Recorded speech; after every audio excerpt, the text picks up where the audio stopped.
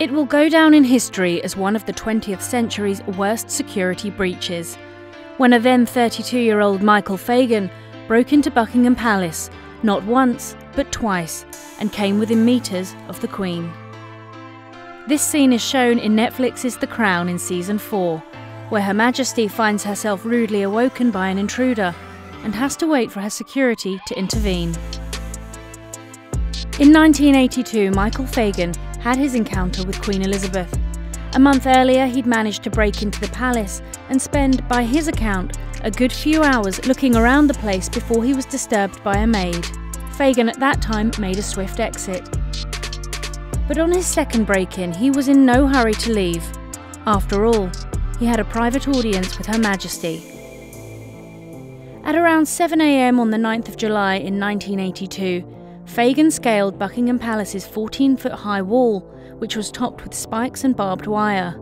He then climbed up a drain pipe before wandering into the Queen's bedroom 15 minutes later. An alarm sensor had detected his movements inside the palace, but police thought the alarm was faulty and silenced it. Fagan wandered the palace corridors for several minutes before reaching the section where the royal apartments were located. The Queen woke when Fagan disturbed a curtain. Initial reports said he had sat on the edge of her bed.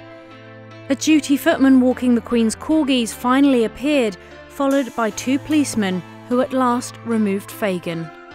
However, by other accounts, it was said that the Queen managed to leave the room immediately to get her security.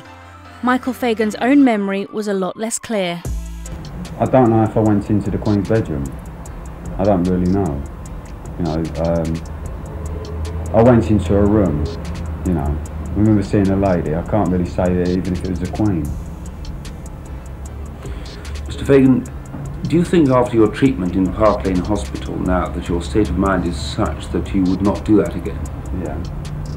Yeah, I'm 100% recovered, I've got my children, I'm quite happy.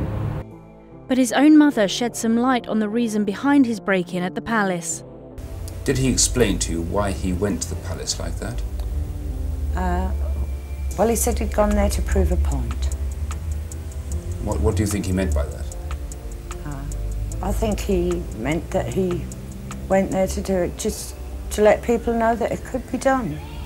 Since at the time it was a civil wrong rather than a criminal offence, Fagan was not charged for trespassing in the Queen's bedroom. He was charged, however, with theft, but the charges were dropped when he was committed for psychiatric evaluation.